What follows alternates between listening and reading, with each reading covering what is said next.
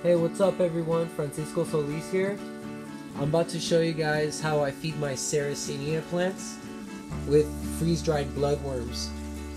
I use the hickory kind,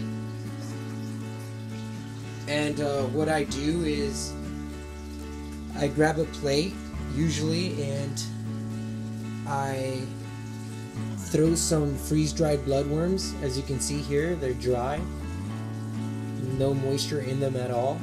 So I throw a puddle of water on the other side of the plate, and what I do is I dump this dry stuff into the puddle of water and let it sit there for like a minute, so all the distilled water soaks into the freeze-dried bloodworms and rehydrates the worms.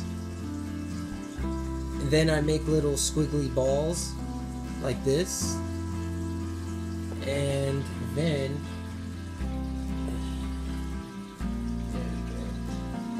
I just drop them inside the little pitchers in here. So let's see, like this. Boom. There you go. Just like that. Let me grab some more.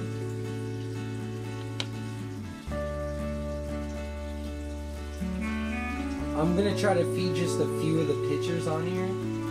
I don't want to overfeed it, so.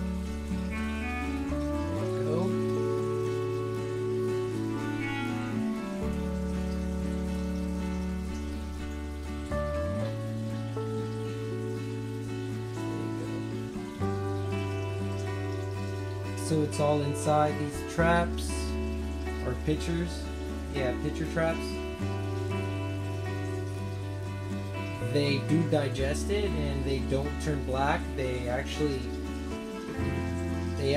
get their nutrition off of these freeze-dried bloodworms. I've seen some vigorous growth after feeding these freeze-dried bloodworms to my other Sarracenia plants.